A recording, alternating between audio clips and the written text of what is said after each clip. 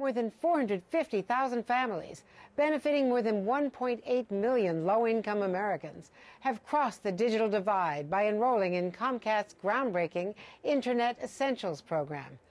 Every one of those families has a story to tell. Here is just one of them.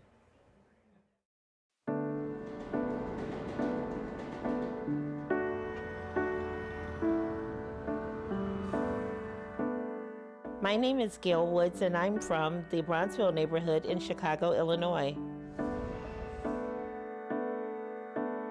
I first found out about Internet Essentials when I saw a press conference with the mayor, and he was introducing a new service through Comcast that was going to be available.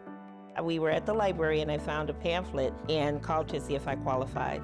I initially signed up for Internet Essentials because my son Austin was moving into middle school, and I knew that it was necessary for him to have the internet at home in order to complete his assignments. During that time, I had my daughter Ashley, who was getting ready to graduate from college, and that inspired me to grow up and be like her.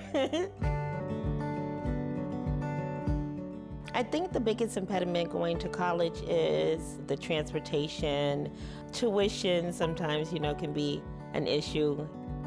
We use the internet for Austin's education. I use it for myself to complete my homework assignments. It helps me research some of the things I need for my project, like my history fair and my science fair.